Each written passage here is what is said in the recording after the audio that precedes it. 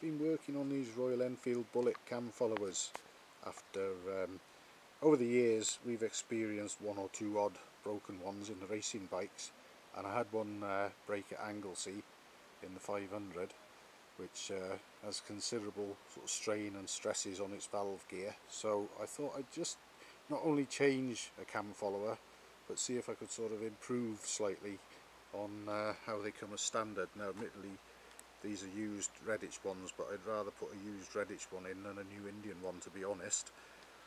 And if we have a look, there's one as they come, and where the stem meets the base, you may even just be able to see there's a sort of faint line there which could possibly be where a crack might start when they do fail.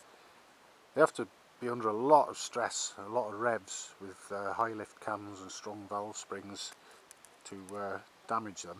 But of course in racing we've got all those, and they do break, and occasionally they can break in road bikes as well.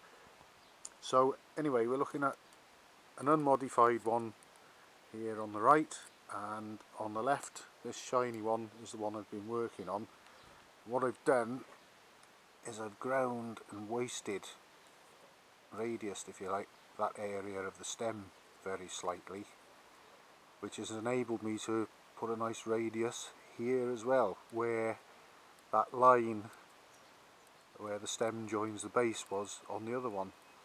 So hopefully by getting rid of that line and putting a radius there, it'll probably resist breakage much better than that one, even though there's actually less metal by a slight margin in this area. It's all radius there, and the back of the cam follower was polished as well.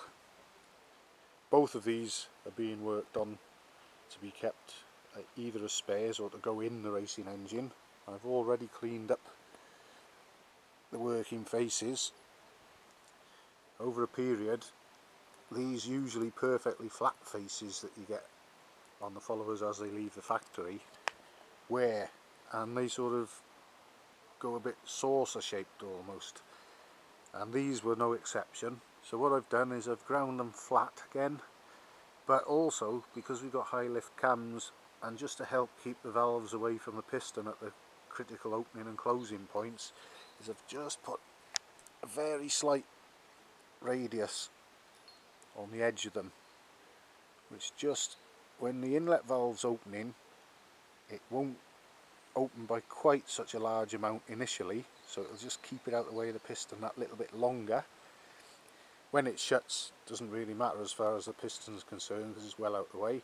But the exhaust valve, similarly, it doesn't really matter too much when it opens, but when it's closing, that's when it can get into close proximity with the exhaust valve and piston, sorry. So the slight radius again on follower just allows that exhaust valve just to shut that nanosecond earlier to get it out of the way of the piston if you're running extreme cam timings or long cam durations. So with any luck, I'll put these in, well this one and this one when it's sorted, into the engine as replacements for the broken one which we had at Anglesey recently. And also I noticed that the exhaust cam follower had actually broken, the foot had sheared right off the stem, but the inlet follower is very slightly bent as well, so that one was on its way out. So hopefully this might be a little bit tougher than a standard one. We'll have to put it in and see how it goes. Fingers crossed it should all be alright.